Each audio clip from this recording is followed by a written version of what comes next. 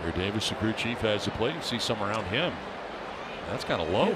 Yeah, you know what's kind of weird is that we're kind of like in a bowl, right? Yes. Where did they come from? Up top and then work their way down? I don't know. Eddie seemed to think they came overhead, which would have been from the first base side. Okay.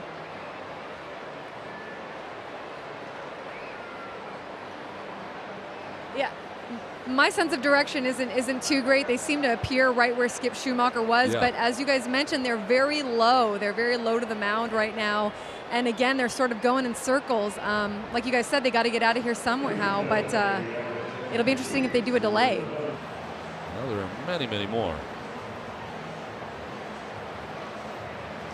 Guys, just like you mentioned, they're all on that microphone. There's just hundreds of them on that microphone for the Fox microphone down there on the field. But the players in the clubhouse just sitting in the dugout right now watching this unravel, just sort of congregating and looking at the bees just like all the rest of us, and just tons of people leaving in those seats behind home plate there. But a few security guys and grounds crew coming down here now trying to assess it and figure out what to do next. Is it on the other mic too? It is. It's on the other side also, I think. Wow, look at that thing just growing. Guys, Austin Hedges here. He's got a full mask on right now, if you can see it.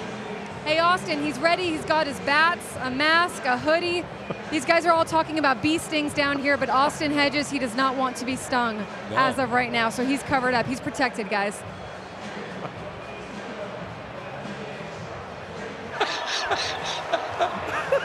To save the day, B-Man has arrived at Petco Park in San Diego.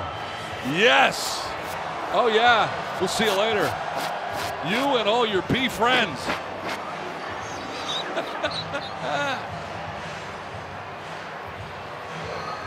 He's covered in bees, but he doesn't care because he has those bionic powers.